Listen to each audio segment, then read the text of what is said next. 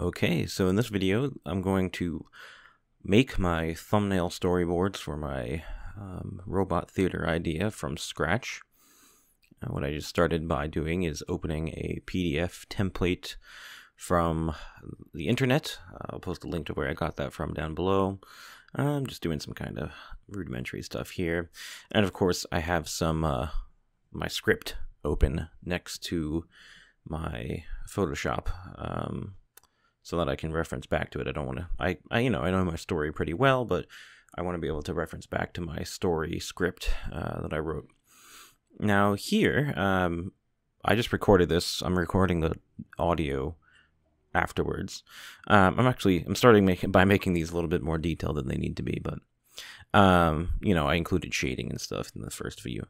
There, what I did was I just marquee selected the first box and duplicated that so that I could have the same thing in the second box. You want to try to keep all of your thumbnails or just all of your storyboard pages separated into separate layers as much as possible. It just makes everything a lot easier. Now, later on in the video, I kind of got, tired of being so meticulous and ended up just making everything a single layer for each frame, for each page. But essentially, the thumbnailing is pretty hard, not because of the drawing, but because turning your idea for the animation into something visual from just something written is actually pretty hard. Even if you have a pretty clear idea of what your story is going to look like or what your animation is going to look like, it's still not very easy to just magically translate that into visuals. And of course, the other challenge is that, sometimes it can be a little frustrating to draw so quickly and then sacrifice quality, so it kind of feels like you're making crappy drawings because, well, you are. Even if you're a really good storyboard artist or just story artist in general, it's going to be pretty difficult to control yourself and not try to make everything look really nice. There, what I just did was on the right there was I grouped everything for page 1 and then started a new group so that I could make page 2 and separate those. And then I just duplicated a layer to reuse for page 2. And again, these drawings, I tried to go as fast as possible. It still took me about an hour. But I had some interruptions, but also just, it took a while. And there were a few things that I changed from my script, between the script and the thumbnails. And you can just, accidentally use the rotate tool there. I hate that thing. It's right, the R key is right next to E. So when I'm always trying to hit eraser, I accidentally hit R and then rotate my whole canvas. And you can't undo that for some reason. You have to manually change the rotation back to 0. I forget what I was just saying. All right, you want to try to save as much time as possible here by doing things like if you can duplicate a layer, or by hitting Control J on the layer, then you could duplicate a layer. If you want to, you can Alt or Option click on a layer and drag it to automatically make a new copy of it that you can just drag around. Another thing I'm doing in my thumbnails a lot is kind of just adding these little like comic strip highlights, like little marks coming off of important things. And that may mean that, I either want to just focus on that, but I don't feel like drawing the lighting or whatever.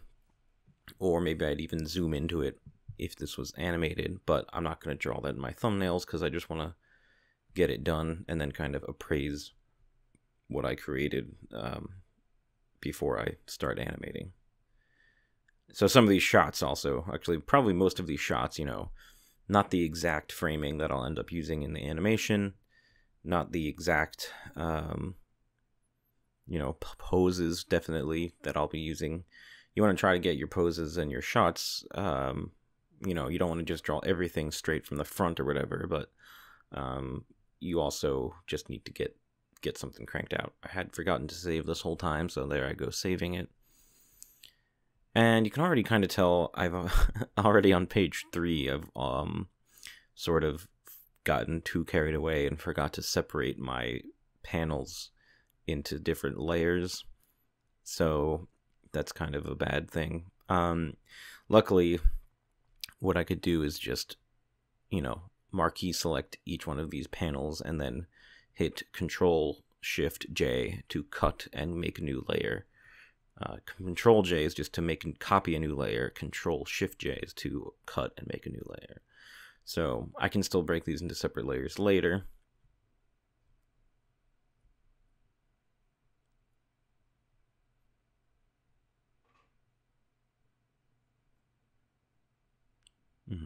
Yeah, and the other thing, this can be pretty frustrating because sometimes you wrote something in your story or whatever, and you either don't know exactly how to picture it on screen after all once you get to this part, and you are doubting yourself about whether that was even a thing that's going to be in your animation.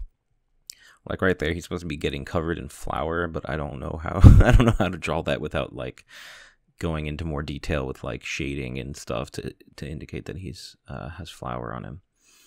And I'm also not really doing a lot of backgrounds or anything. It's kind of implied just from the angle. Like right here, we're looking down at the countertop because just the angle we're seeing his hand, and the fact that there's a carton of eggs kind of, there's nothing else that it could be except a countertop.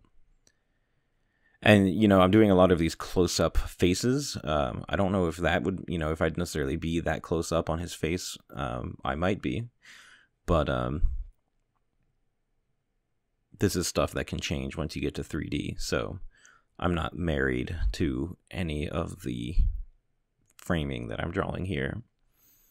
But the point is that if I was trying to go directly to 3D without doing this first, then it's going to be just as frustrating, if not more frustrating, than drawing it out first.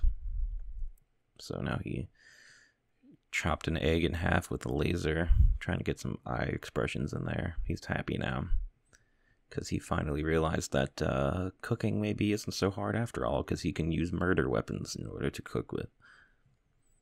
He's dumping some eggs in. I couldn't really figure out how to draw this part. He's supposed to have like a saw blade come out of his wrist, but I'm not sure if the way that I have it coming out now is even going to make sense in 3D.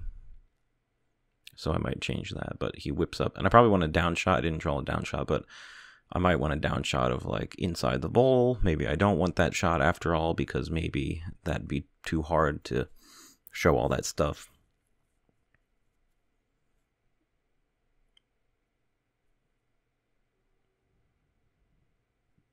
Trying to at least make the hands and stuff look like they have a pose, even if they're very rudimentary.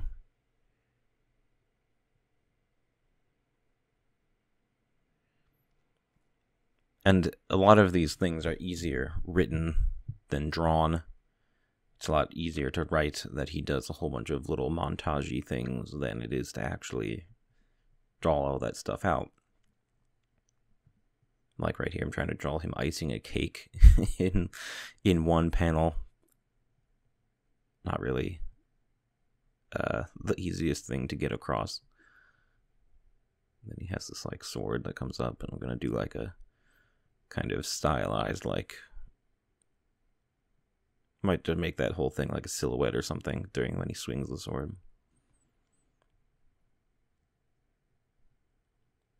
The other thing that it kind of goes without saying, but I guess I'll point it out, is I didn't really change my brush at all for this. I just used the default Photoshop brush. Didn't change any of the colors, didn't change any of the opacity, except a little bit at the beginning when I was attempting to do shading, and then promptly gave up. So for my actual storyboards, I would probably want to, do that a little bit more in depth. I am using a tablet, of course. I would not be able to, my my drawings will look even worse if I was using a mouse. Almost at the end here. I kind of changed this part from the script a little bit. So in my script, he like leaves and then forgets to get rid of the body. And I didn't feel like drawing that. I wasn't feeling that ending. So I changed the ending to he doesn't forget the body. He takes the body as soon as the lights go off and shoves him down the garbage disposal. And then what happens is he kind of dusts his hands off, job well done. But then he realizes, wait a second, I want that cake that I made. So he then goes back and takes the cake away.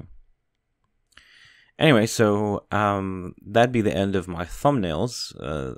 After this, I could have somebody else look at them, or I could just look at them myself and decide what is the best option for just moving forward into the animation, whether my idea is working. And I would also export out each one of those pages as a separate image and then create a PDF, which I'm not going to go over in this video, but that would be one last step, because you don't want to force people to open a Photoshop file and go through layers and whatnot. You need to save things out as a format that people can look at easily. Anyway, I'm not going to claim that I'm a expert storyboard artist or thumbnail artist, but that was my sped up version of creating thumbnails for a little animation.